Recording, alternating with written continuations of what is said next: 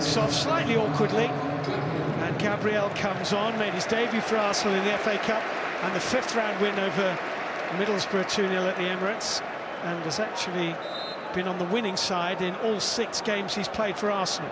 More athletic than Mertesacker.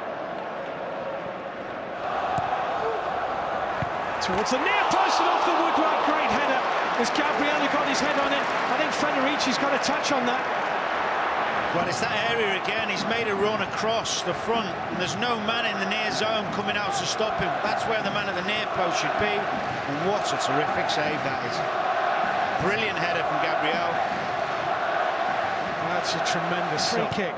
The German spins it in. The Brazilian Gabriel got a head on it, and that is a wonderful chance. Well, it's a superb free kick, and that is a horrendous miss.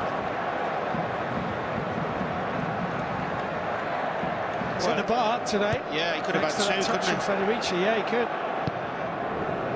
I think you'd argue he should have had 1. The worrying thing for Reading was that it was how big the gap was for the ball. No, he's not had a lot to do.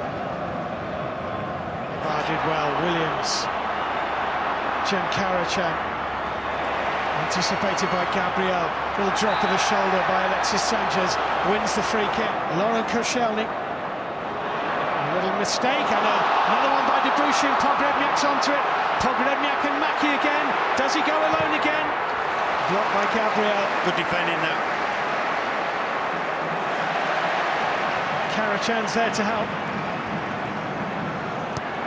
Mackie in the middle, but only Mackie in the middle. And he was beaten in the air. Sympathy there's going to be for him, because you don't want to see games lost by that.